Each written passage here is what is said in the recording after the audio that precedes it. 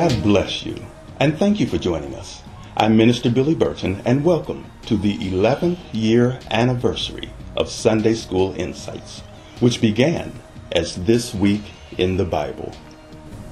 This audio teaching series is an evangelistic tool brought to you by Inspirational Minutes Ministries International, Advocatus Ecclesiae Publishing, and Ministry Outpost. We hope and pray that these lessons will reach those who, for whatever the reason, either can't or won't come to a Bible study, a Sunday school class, or a traditional church service. Subscribe to our channel here on YouTube and then follow us on Facebook, where you can read your Bible lessons faithfully each week. Our Facebook link is conveniently posted below. Our background music, Worlds Away, is provided by the artistic genius of J Man at www.ourmusicbox.com. Again, we thank you for joining us, and Sunday School Insights begins now.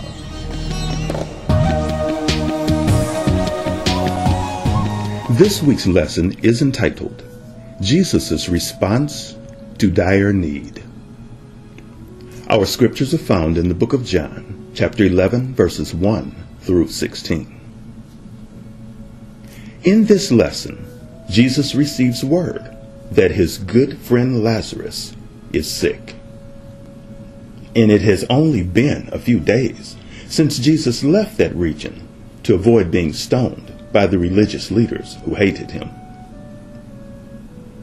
You'll notice that I didn't say that he left out of fear. By the time that Jesus actually gets the message from Mary and Martha, Lazarus is dead. Yet, Jesus turns to his disciples and says that this sickness is not unto death. Jesus then says that all of this is for God's glory, which will happen through his Son and his Word. After getting the troubling news and speaking to his disciples about the situation, he waited 2 whole days without making any move to indicate what he would do about it. And then suddenly, Jesus announced, "Let's head to Judea again." Afraid for his life, his disciples reminded him, "Master, it hasn't been that long since the Jews in that area tried to stone you. Are you sure that you want to go back there?" Jesus spoke in code, telling the scared disciples that God gives assignments and windows of time with divine help so that those works can be accomplished. If a servant of God moves in the knowledge of this, he or she is covered, and God will allow them to see and to know what their enemies are up to. But if a man or woman should try to do a work by leaning to their own understanding, they can expect to either run into trouble or that the enemy will find them. Then Jesus told them that Lazarus is asleep, but that he was headed back to wake him up. The disciples didn't understand and said, "Sleep is good for his recovery. So why go all the way back to a dangerous area just to wake him?" Jesus then made it plain, saying, "Lazarus is dead.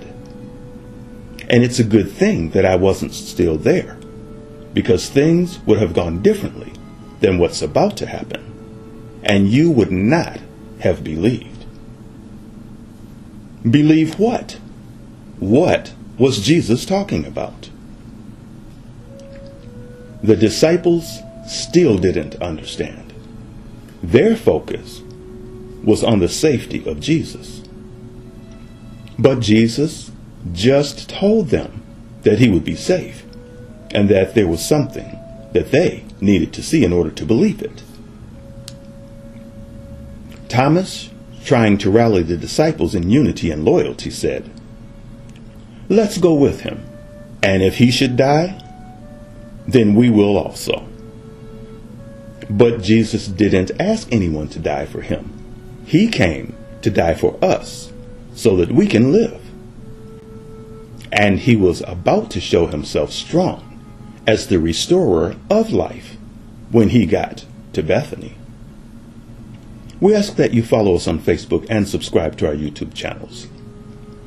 Please make sure to give some devotional time to our new teaching series called Understanding the Tithe. Come back and join us here again next week, God willing, for another lesson of Sunday School Insights. Our background music, You on My Mind, was composed and performed by J Mann at www.ourmusicbox.com. God bless you.